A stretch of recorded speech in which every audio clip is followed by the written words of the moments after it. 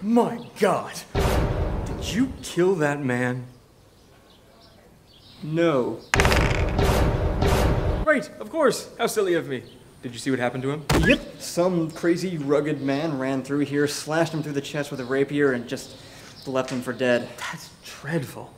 Different guy, though. Different guy, yeah. Well, what were you doing here, then? Oh, I'm on my way to give my sword to the king. You have to give your sword to the king. Yes. He said that he would like to see it, so I am, in fact, delivering my sword to the king. That makes sense. But how did you get in here?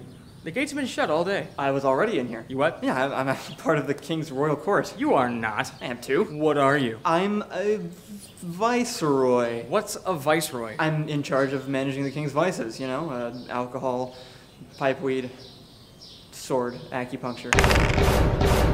Right, forgive me. I'm still learning faces around here. What I'm really confused by is, if you didn't kill that man, who did? You did. What? How dare you?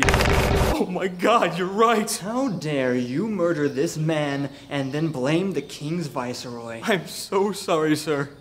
I don't know why I did this.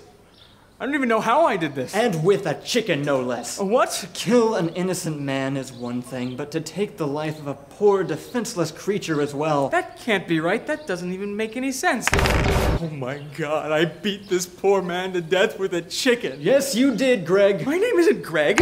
My name is Greg, and I've killed a chicken with a man. Well, I'll be off to the throne room now. Wait! There is no throne room. This is a democracy. Really? That's what toppled this? I have seen the light, sir. And you are under arrest.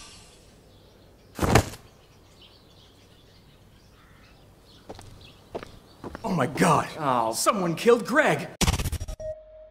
Ta-da. Hey, do you think that I look tired and dead and sleep deprived? I do. Then you should go to patreon.com/doormonster and donate $1 a month, and it will help us pay for things Like NyQuil. so that I can stop stressing out about stuff and get more sleep.